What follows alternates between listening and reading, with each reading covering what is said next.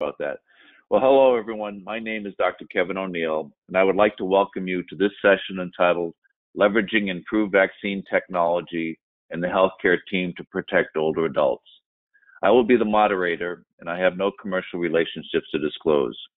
We have a distinguished panel with us today, and I will introduce each of them prior to their presentation.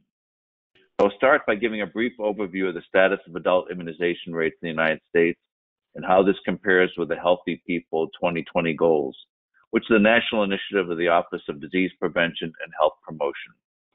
Our speakers will then discuss the improvements in vaccine technology and effectiveness, the research around the emerging benefits of vaccination, and how we can practically improve immunization rates in older adults. This program was initially presented last November at the annual meeting of the Gerontologic Society of America in Boston. So we are continuing the conversation as part of the Momentum discussion. We thank Securus for their support of this educational program. So we'll go to slide 6, and what you'll see here is that adult vaccination rates remain unacceptably low in the United States. We are far below national targets, which means that millions of Americans are susceptible to vaccine preventable illnesses. The estimated cost to our healthcare system is about $10 billion every year. On slide 7, this table shows recent data related to adult vaccinations and where we are compared to the Healthy People 2020 goals. I won't go into too much detail here, but I was especially struck by the number of high-risk persons who have not been immunized, and I was very dismayed to see the low rate of immunizations among healthcare personnel. I am pleased that we are seeing more and more healthcare organizations, including those in post-acute and the long-term care world, moving to mandatory staff immunizations. Slide number 8, as this slide suggests, we can make time to get vaccinated or we can make time for illness. So let's just do it. Let's get our patients, our families, our friends, and colleagues to do it as well.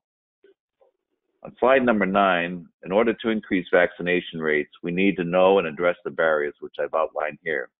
There are so many myths around vaccines that we need to dispel. I think the anti-vaccine movement has done a lot of damage. Interestingly, I met a young Navy doctor who was in his last year of a family medicine residency when I was flying to North Carolina last week. He had a great success in his career by not using the word vaccine or vaccination. He tells his patients that he's giving them an immunization to build their body's defense and prevent a specific disease. So maybe just changing our words may help. Organizations that provide the vaccines to no cost to the individual and provide on-site clinics generally have better immunization rates as well. Slides 10 and 11, the tables here are references for you for the big 5 older adult immunizations. The second table shows the recommended schedule based on medical condition and the other indications, so you can refer to that at your convenience. Slide number 12, as this cartoon depicts, influenza is not desirable. No, this patient may not be influential. Our panel certainly is. So I will introduce our first speaker, Dr. Janet McElhaney. Dr. McElhaney received her medical degree with honors from the University of Alberta, Faculty of Medicine, followed by a residency in internal medicine and fellowship in geriatric medicine. She has served in various positions at East Virginia Medical School and the University of Connecticut Health Science Center, where she continues to hold an appointment in the Center on Aging and Department of Immunology. Dr. McElhaney is currently the Health Sciences North Volunteer Association Chair in Healthy Aging and the Vice President, Research and Scientific Director of the Health Sciences North Research Institute in Sudbury, Ontario. She has received numerous prizes and awards in her career, including the Clinical Medicine Research Award from the Gerontologic Society of America. Dr. McElhaney will discuss improving vaccine effectiveness in older adults and advances in vaccine technology. Welcome, Dr. McElhaney.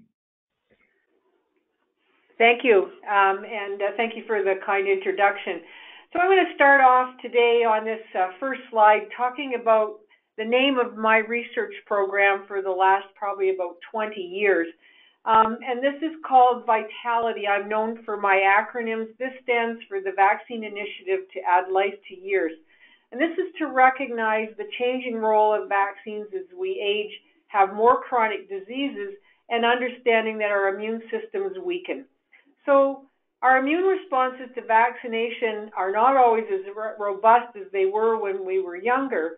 But we also know that what we're trying to do is, instead of focusing on preventing diseases when that doesn't happen, how can we do things that add life to years? And that means preventing the serious complications of influenza or any infection as a vaccine preventable disability. I want to acknowledge the support of the National Institutes of Health, the Canadian Institutes for Health Research, and our Canadian Immunization Research Network that relates to my disclosures on slide 2 that represent my collaboration with the vaccine industry to try and develop more effective vaccines for older adults. On slide 3, this is recognizing all those things that I talked about. In addition to weakening of the immune system as we age, we refer to this as immune senescence. But we now know that this is only part of the story in terms of our susceptibility to influenza and pneumonias. Chronic diseases like diabetes and heart and lung diseases, as well as poor diets, obesity, smoking, and sedentary lifestyles all contribute to risk for poor responses to these vaccines, but also significant complications. And all of these are directly implicated in the functional decline that follows infectious illnesses, especially if you're hospitalized. So that when we look at this, all of these different factors that I've shown on this slide, it relates to this whole concept of frailty, which is a loss of our ability to respond to acute health stressors like a viral illness. And so what I want people to understand from this slide is that this all contributes to frailty, which means that your ability to respond to acute health stressors, so if I can put this into the context of known risk factors, if you've been previously hospitalized for influenza or pneumonia, you actually have more risk on a scale of looking at risk for hospitalization and death due to influenza. You get more points on that scale if you've had a previous hospitalization for this compared to somebody that's over the age of 90. I think that really puts this into context around the importance of chronic diseases. And so this is really what we're talking about. We go to the next slide. This is now illustrating that whole frailty index that I talked about on the previous slide. And so while we are on this steepest part of the curve in terms of functional decline and loss of this resilience as we age, you can see that out in the community we all look the same, like those stick figures out there. But it's not until we're lying on the stretcher in the emergency department and the staff and physicians are talking to us like we just have come in from a nursing home. They don't recognize our potential for recovery and return to the life that we had previously enjoyed. Influenza illness significantly impacts on this, and we know that vaccination reduces your risk of this happening. If we go on to the next slide, we know that in the case of influenza, 15% of older adults hospitalized with influenza will experience what we call catastrophic disability. So this is not only just your risk of not being able to actually return to those previous activities that you enjoyed, but also catastrophic disability means that you've lost more than 2 of your basic self-care activities. These are things like bathing, toileting, and just walking around your home. These are the things that have a significant impact and get to people's worst fear about coming into a hospital is becoming more dependent on your families or having to go to a nursing home after discharge from hospital. That's what catastrophic disability means to an older person. And we also know that this predicts very high mortality rates in the year following that hospital admission. So, and the reason why this happens is that you come into hospital, that usual aging older person, put you into a hospital bed where you're going to lose 5% of your functional muscle strength every day you spend in bed, and you go out of hospital looking like that frail stick figure that I showed you in the previous diagram. And most people never recover from that, even after hospital discharge.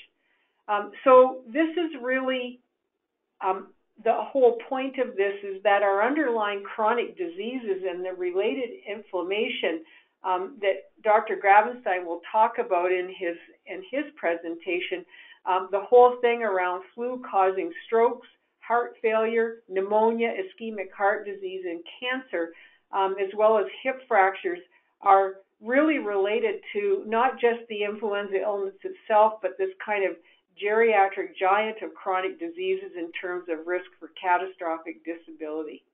The next slide. So this is a picture of the influenza virus, and all I want to point out for this, if you can just go back to the previous slide, just to point out that all of our current vaccines are really pointed at trying to generate an antibody response to the surface glycoprotein hemagglutinin, and it just to the very tip of that molecule. And this is the problem with this, is that if we get the wrong strain for whatever reason, we have completely lost protection mediated by that vaccine. Whereas if we look at other parts of this virus molecule, we now are looking to other parts of the immune system that can be stimulated to kill that virus-infected cell. Next slide. So this is just showing you how vaccines work. We get vaccinated, those antigen-presenting cells, those white ones in the middle, take that vaccine back to the lymph nodes where we have T helper cells that are going to stimulate those B cells to produce the antibodies that I just talked about. But in addition, our current vaccines are very poor at stimulating those cytotoxic T lymphocytes there because they really are responding to a virus infection and going out and killing those virus-infected cells. So when we're developing new vaccines, you can advance the slide, you're going to see that when we're looking at new vaccines, we not only want antibodies, we also want these killer T cells, the kind of soldiers of clearing the virus from the lungs. Advance the slide.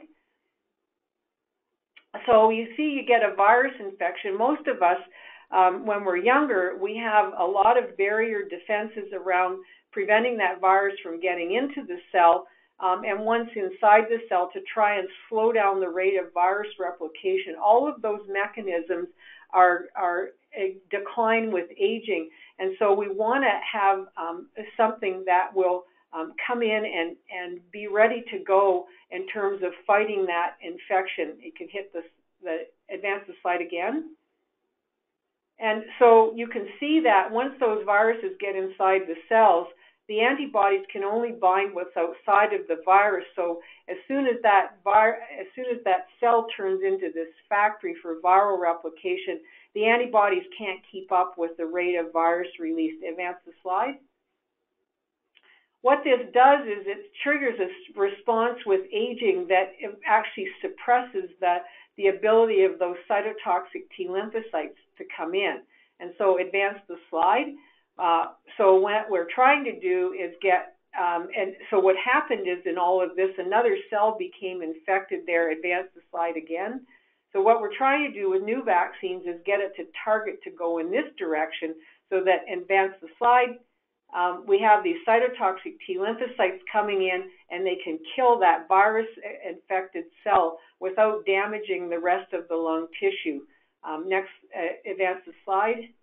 And so you can see these little granules crossing over to make that happen. So it's like little bullets going in to kill that cell. Next slide.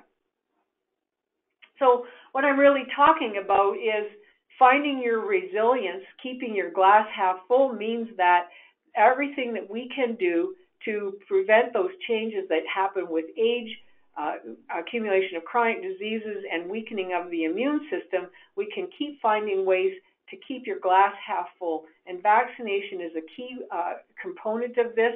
And so what I say to people is, after I've given you all of this information, Are you really willing to stand your ground on a decision not to get vaccinated and risk your independence this winter? Thank you. Well, thank you very much, Dr. McElhaney. Our next speaker is Dr. Stefan Grafenstein, and although he cannot be with us in person today, he has kindly recorded his talk for us. Dr. Grafenstein is an academic and clinical geriatrician currently serving as professor in the Division of Geriatrics and Palliative Care in the Department of Medicine at Brown University. He is also active with the Providence Veterans Affairs Medical Center. Dr. Grafenstein was a member of the Infectious Disease Society of America's Influenza Guidelines Committee and an author of the Annenberg Center for Health Sciences publication, Optimizing the Prevention of Herpes Zoster in Older Adults. He routinely speaks at medical grand rounds and other lectures about influenza vaccine. He understands the practical implications of vaccine recommendations and has been working with quality improvement projects to change the behavior of individuals and institutions specific to vaccines. So thank you, Dr. Grafenstein. Thank you for that introduction. So yes, I'll be talking about influenza, and the goal here is to think about influenza more than just a targeted condition for a vaccine, where all you can do is prevent influenza. You're actually preventing all the downstream consequences of influenza too. So I have a couple of disclosures. I have been on advisory boards and received honoraria from Sanofi, Aventis, and Seqirus in the last year. I'm a principal investigator for grants that are funded by Sanofi and Seqirus, both manufacturers of influenza vaccine. So I'm going to give you a little context about infection and outcomes and this risk of inflammatory outcomes, as you'll hear me call it, that result in strokes and heart attacks, how this is influenced by age and disease, and how we can influence outcomes by infection prevention, such as with influenza vaccine. A good place to start from this is one of my favorite papers that made me think about this in a different way was published by Spieth back in 2004 in the New England Journal. And in this work, they were looking at a Medicare population and looked at first heart attacks and first strokes occurring after infection. So in this, you can see a red box where systemic respiratory tract infections and urinary tract infections are listed. In these two lines, you can see in the first 2 weeks, the first month, the first 3 months following a respiratory tract infection or a bladder infection, the risk for having a first ever heart attack is increased by 1.6 to 3.8 fold. And the tail on that risk is out to 3 months. So not just right at the time of infection, but also for a time afterwards. You might still have things happening in your lungs causing inflammation. So you have this tail risk of following an infection of having a first ever heart attack. In the bottom part, this is following a respiratory tract infection or bladder infection. First ever stroke, there's also a tail. This is 2 to 3 fold increase with a increased risk for that first ever stroke occurring as far out as 3 months. If you look at the paper, you could see that this isn't just in people having first-time events. People who had prior heart attacks or strokes also have a similarly increased risk. That risk doesn't increase following vaccination. It increases following infection. So when I try to explain what's going on here to my learners, I have devised this graphic, which I call a thrombometer. And the way I think about this is when you have inflammation that's produced by infection, that inflammation increases these acute phase reactants that also promote clotting. And if that clot occurs in your heart, it's a heart attack. In your brain, it's a stroke. If it's in one of the veins in your legs, deep veins, or elsewhere, it's called a deep venous thrombosis and so forth. And as these inflammatory mediators increase, your risk for delirium increases, and the risk for subsequent downstream dementia also appears to increase. So just by virtue of getting older, so this is the very first thing here, you can see the thrombometer now ticking up. That C-reactive protein, interleukin-1, 6, TNF-alpha, and other cytokines also begin to increase as markers of inflammation. So just with aging, pure aging alone, these things start going up. You add to that diseases, obesity, diabetes, emphysema, and so forth. These markers go up even further, and you can see the thrombometer ticking up even farther, and the propensity to clot is even greater. Now you add to that, for a trifecta, infections such as influenza, pneumonia, shingles, bladder infection, pressure sores. They kick it up also, and it's especially high acutely after the infection until it clears, and then it starts dropping back down again. So that propensity to clot is greatest in the time that immediately follows an infection, sort of as I teach it with this thrombometer. So when we talk about this, you can see in the top left, influenza virus infection or some other infection. It kicks up protein C and S, serum amyloid A, cytokines, and so forth. All of those promote thrombogenesis, potentially emboli. You may have atherosclerosis. Without underlying atherosclerosis, the risk of having that acute MI is smaller. So if you're young and have clean coronaries, you're not as likely to get this outcome. But if you're in the older group, you're uniquely at increased risk for that first ever or subsequent heart attack or stroke. So there are several articles out there, and this is just a few examples, where influenza specifically can cause heart attacks and strokes. One of the more recent ones, Dr. Kwong from Toronto studied some 19,000 of the 277,000 respiratory virus tests. Of this group of 19,000 that tested positive for flu, almost 500 were hospitalized for a heart attack. 332 of them had influenza in the week before, and their risk for having a heart attack in the week following flu, as opposed to before, was 6-fold higher. So it was also higher after other virus infections like RSV, about 3-fold higher. So this was a elegantly designed study to specifically describe this increased risk for a thrombotic outcome like AMI following influenza infection. There was also a time series study for AMI and stroke done by Blackburn, and again, they showed respiratory viruses associated with heart attacks and strokes for the group older than age 75. And there was a 0.4% to 5.7% risk of heart attack or stroke, admissions attributable to respiratory virus infection in general. So when you think about this outcome of heart attack or stroke, that's a pretty severe outcome. All of you have had influenza in your lifetime, and you can imagine that in your case, you probably didn't have a heart attack or stroke. So what's all the stuff in between having a heart attack and stroke and having full recovery? So we hypothesize that you can measure this in a nursing home setting where people are at risk for having all the intermediate outcomes, perhaps in a measurable way. And the way we proposed to measure it was in terms of activities of daily living. Now, when we talk about activities of daily living, in the nursing home, we talk about this as 7 specific functions: dressing, bathing, eating, toileting, transferring, bed mobility, and locomotion.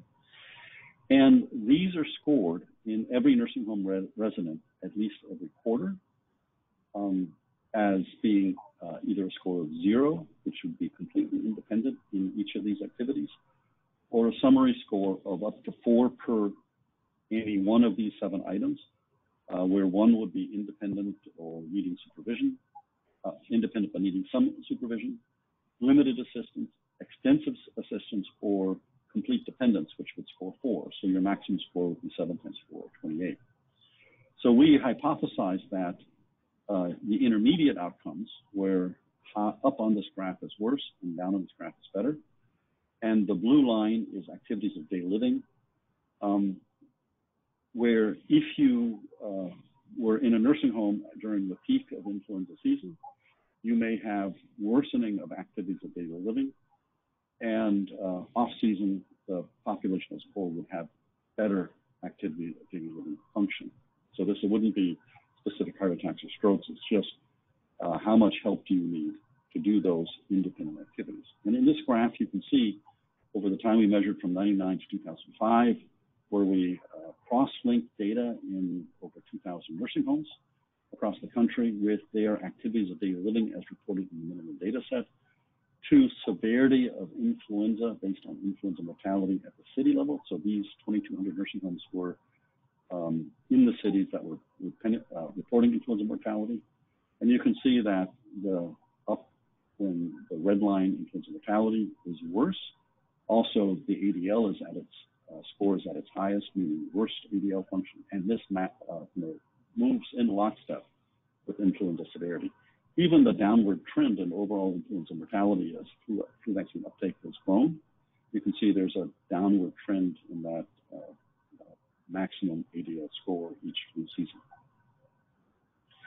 So influenza can lead to heart attack or stroke, but if we give them an influenza vaccine, can we prevent a heart attack or stroke? There are now several observational studies that indicate that standard flu vaccines can reduce the risk of heart attack or stroke. And the Cochrane review says that this evidence is best with underlying cardiovascular disease. The strength of this evidence is better for heart failure and heart attack than stroke specifically because it's a more common event. And the prevention effect sizes have varied from 15 to 45% for heart attack and for this combined endpoint of cardiovascular events, which we call MACE. There's a less clear effect size on ischemic stroke by itself. So there's a nice review of this done by McIntyre in 2016. RISA reported on the estimated efficacy of vaccine preventing AMI that ranged from 15 to 45%. And I think the remarkable thing here is that this is in the same effect size as reducing the risk of a heart attack that you would get if you quit smoking or you took a statin to lower your cholesterol or you adhered to your antihypertensive therapy. So it's one of the ways that I think about talking to my patients. It's not about preventing flu. It's about, would you quit smoking to prevent a heart attack? Then why wouldn't you take a flu shot once a year? Okay, so here's another study from Vamos and others in the Canadian Medical Journal. Here you can see that in the first pair of lines, hospital admissions for acute MI during the influenza season, you can see that the risk for having that heart attack is less in the people who are vaccinated and have diabetes. So this entire table is people who have diabetes. Hospital admissions for stroke are also significantly less during the flu season. Heart failure, also significantly less. And in each case, this effect size is, during flu season, is in the ballpark of 15 to 25%, with all-cause death effect size of about a 48% risk reduction. So the primary approach to influenza prevention is vaccinate, and then you get this secondary effect where if you have people who live in a close setting, you can actually protect the others around them from getting infected, which is why we want healthcare workers vaccinated. And we want to vaccinate kids to keep from infecting their parents and grandparents. And we can prevent secondary complications, both in children and older adults and people with underlying disease, including these cardiovascular outcomes. So the vaccine response declines with age, and this vaccine response also means that when we get infected with flu or pneumococcal disease or other infections, that we get less protection from the vaccine and we're more likely to get more severe infections. Because a vaccine effectiveness declines with age, there is an underlying question: can more immunogenic vaccines, we would call them enhanced vaccines, do even better at preventing these outcomes? So there's randomized controlled trials available in enhanced vaccines, and these include for high dose with 4 times the antigen in the same vaccine volume. And there are now a couple of studies out there that indicate that there's a reduction both in laboratory-confirmed influenza, also in relatively healthy elderly outpatients, some 32,000, and in nursing homes for being hospitalized in a population of about 38,000 in living in over 800 nursing homes. The first study was primarily with influenza A, H3 and 2. The second one was primarily in a season where there was influenza A, H1N1 as the predominant circulating strains.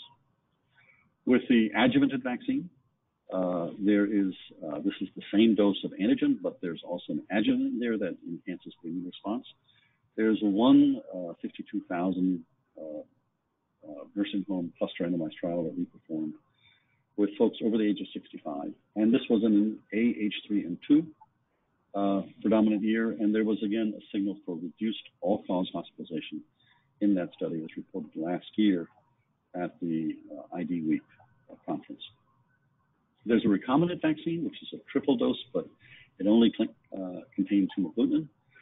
And there is a 9,000 patient population study with folks over the age of 50 years. This was outpatient, and it suggested there were 30% less laboratory-confirmed influenza reports on reduced hospitalization, so forth are not out yet. So the summary is that the regular vaccine reduces the risk for pneumonia, influenza, combined cardiovascular events with the best evidence for heart attacks and strokes, and it reduces risk of mortality. For the enhanced vaccines, there are evidence for added benefit beyond just regular vaccine, both immunologically and for flu outcomes. The bottom line here is vaccinate. Any vaccine is better than none, and enhanced vaccines can offer added advantage to older adults. So thank you very much for listening. Green will present on putting it into practice, how to raise vaccination rates in older adults. Dr. Green currently serves as the Population Health Management Ambulatory Care Clinical Pharmacist and co-chair of the System Vaccine Subcommittee for Ochsner Health System in New Orleans. She received her Bachelor of Science degree in chemistry and her PharmD degree from Xavier University of Louisiana, New Orleans. April joined Ochsner in 2014 as an inpatient staff pharmacist at the Slidell, Louisiana Hospital campus, and later joined Ochsner main campus located in New Orleans for her current role. As population health management pharmacist, she's responsible for assisting with efforts to improve their quality measure outcomes, increase vaccination rates in the pediatric and adult populations, increasing comprehensive medication reviews performed by pharmacists, and improving patients' medication adherence for the treatment of chronic health conditions. Welcome, Dr. Green. Thank you. Thank you. I do have some new disclosures to report. I am now a certified speaker for Merck and Sanofi for various vaccine products, which I do receive an honorarium for when my services are used. So, why are adult vaccines important? Healthy People provides science-based 10-year national objectives for improving the health of all Americans. For 3 decades, Healthy People has established benchmarks and monitored progress over time in order to encourage collaborations across communities and sectors, to empower individuals towards making informed health decisions, and to measure the impact of prevention activities. This slide identifies the Healthy People 2020 immunization goals for adults on the 5 vaccines that we are targeting within our institution. Healthy People 2020 target goal for up-to-date HPV vaccination in females and males by the age of 13 to 15 years is 80%. And we adopted the goal internally for our adults up to the age of 26. One of the initial things our organization did to begin our journey of improving our immunization rates was the formation of the System Vaccine Subcommittee. It's a multidisciplinary team that meets monthly to address vaccine policies, procedures, concerns, or barriers in our clinics and hospitals. The team works to resolve these issues and reports that resolution outward so other locations can resolve in the same manner if encountered. The team accomplishments are reported out to System P&T quarterly. Knowing your rates is possibly the most essential step that can be taken to understand what shortcomings exist in your organization for adult vaccination. Most believe that they're doing a great job at closing this care gap, but find it's not the case once they were able to pull their rates. Nursing immunization standing orders is another strategy that can be used to broaden the list of vaccines ordered and administered by nurses to reduce wait times and lags in your clinics due to needing the provider to place the order. I do strongly recommend providing nursing vaccine education in your settings to increase nursing knowledge and confidence. Utilizing the reminder recall system is another strategy that can be used to help improve your immunization rates. Reminder recall is an evidence-based, widely recommended strategy that is proven to increase immunization rates in both adults and young children. Using reminder recall systems has been shown to improve not only immunization rates, but also overall health care. Immunization reminder and recall systems are simple and cost-effective. They also improve your data in your immunization information system. Improving administration barriers with vaccinations is also another way to improve your adult vaccination efforts. Pharmacists reported cost to patient or concerns that insurance might not cover the cost of the vaccine as the most commonly expressed concern of adult patients regarding their vaccine administration in retail pharmacies. Very often, patients refuse to vaccinate in the pharmacy due to the copay associated with their vaccine. $40 for a vaccine may not seem like much to me or you, but for a patient on a restricted income, this could be the difference in getting groceries or putting gas in the car. If the vaccine is not covered by the patient's insurance plan, this may be a good opportunity to refer the patient to the local healthcare unit where vaccines can be obtained at a reasonable cost, or look into vaccine patient assistance programs that are offered by pharma companies. The patient would be required to meet certain qualifications in order to get the vaccinations through either of these programs. In order for any vaccination program to be successful, it is recommended that an administration area should be used and available that's convenient for the patient. Long transports or having to relocate the patient to be immunized could discourage the patient from being vaccinated. Also, having the vaccines recommended available in the clinic and the pharmacy is a must. We have to catch patients in that moment to close the gap on immunization. GSA's iCamp is an excellent resource to increase education and awareness of adult vaccinations for your vaccine champions. Getting the most out of your EHR through the utilization of immunization registries and dashboards is also a plus. And participating with other IDSs around the country through collaboratives, work groups, or summits to learn what others are doing are just a few other ways that you can improve your vaccination efforts. This slide captures a few additional ways that we have attempted to continue to improve our vaccination efforts. The state immunization registry is fed and pulled immunization information has been extremely helpful in keeping our patients' records up to date. Education with our clinic staff has proven to be the most valued in that it helps staff to develop the confidence that they need to make strong recommendations and to speak correctly to ACIP vaccination recommendations. A few additional pearls that I believe are essential to improving your vaccination rates are having the support from your leadership to create a culture that values immunizing. Life happens, so it's important to follow up with patients that we give immunization referrals to ensure that they were able to get the vaccinations completed. It has to be a measured value, so make it a quality measure. In most of the meetings and work groups that I have attended, organizations stated that once they had transparency of immunization performance rates, their rates significantly improved.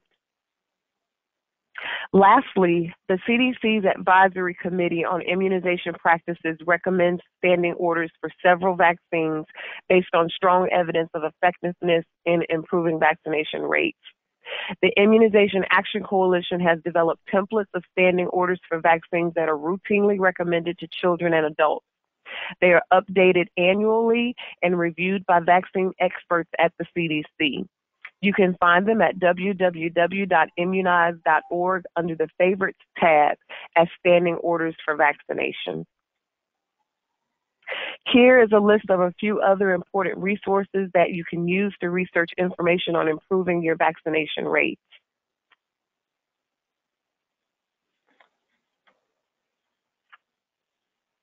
Well, thank you very much, Dr. Green, and I'd like to thank each of the speakers for their excellent presentations.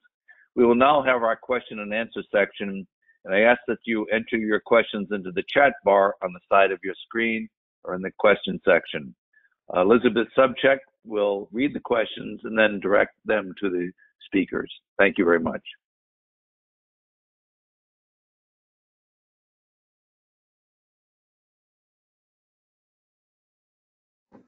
While we wait for the questions to come in, Dr. Green, perhaps you could tell us a little bit about how you saw your rate increases improve over the course of time. Hi, yes. So we began this journey back in 2016 in regards to trying to increase our adult immunization rate. Since we began this journey, we have hit the Healthy People 2020 zoster goal for our adult population based on that definition, and we are very close to hitting the pneumonia goal for Healthy People 2020.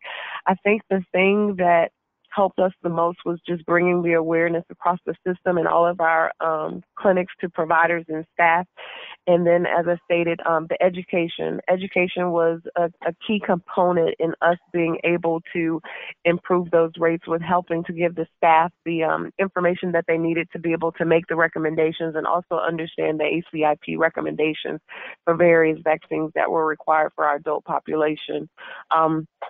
We did partner with industry to help us with this education because we're a fairly large system. And so I would like to encourage anyone who's trying to complete education and your system is relatively large, don't hesitate to partner with industry based on what your requirements are in terms of the information that you would allow them to share to help you reach your various clinics and areas that maybe your person that's assigned to this task wouldn't be able to reach in a given day.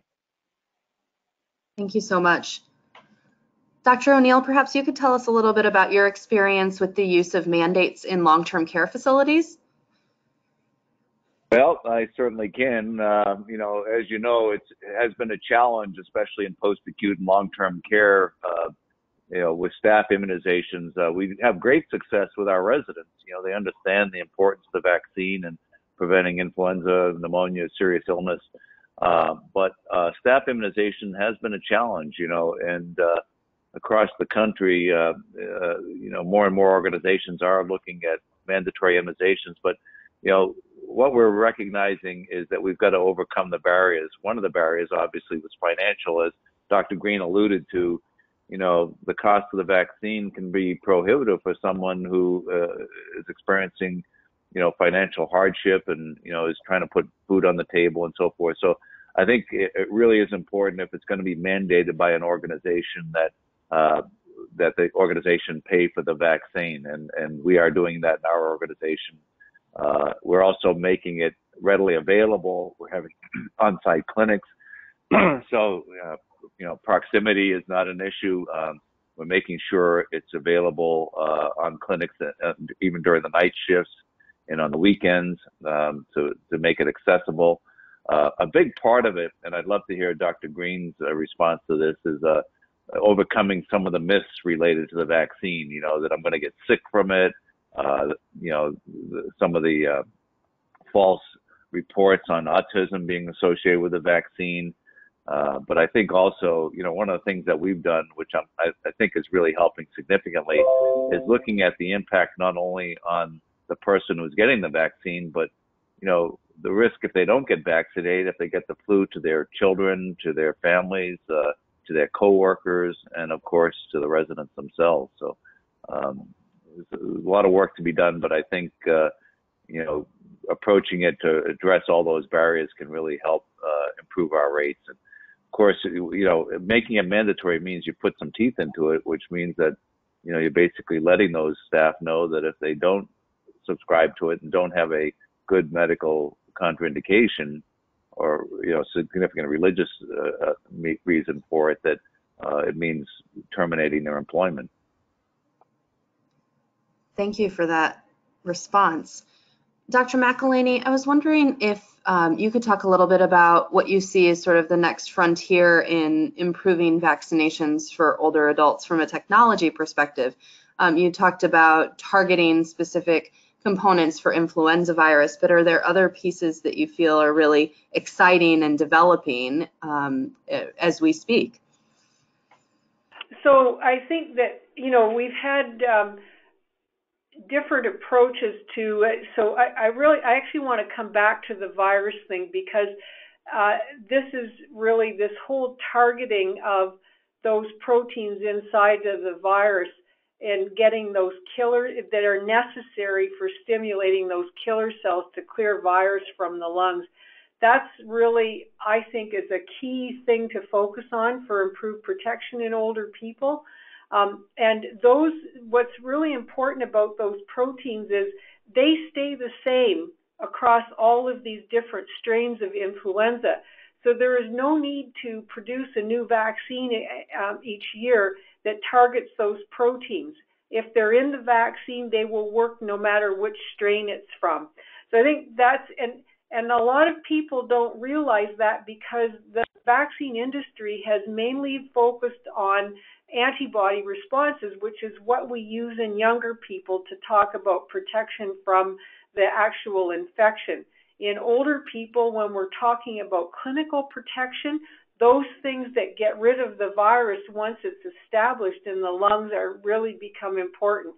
And so the ways that the technologies that have been, sort of pursued in this regard are the things around increasing the dose of the virus, and so you get more of those internal proteins in the vaccine, or putting in an adjuvant that can somehow influence the direction of that response that I was talking about in terms of shifting it toward that interferon gamma production that also stimulates those CTLs much more effectively to come into the lungs and kill. So that's where I think is the kind of the sweet spot on how we're trying to develop vaccines for older people. And what I want to do is distinguish this from what people are talking about in terms of universal vaccines, where they're trying to look at what's been focused on is the antibody responses that are more cross-reactive across the different strains of the virus. But it doesn't actually get to this whole thing that I'm talking about of killing virus-infected cells that becomes much more important for recovery from influenza and avoiding those serious complications. Thank you for that comprehensive response. As a quick reminder, if you have any questions for our panelists, you can put them into the questions or the chat components of your sidebar, and we'd be happy to answer them.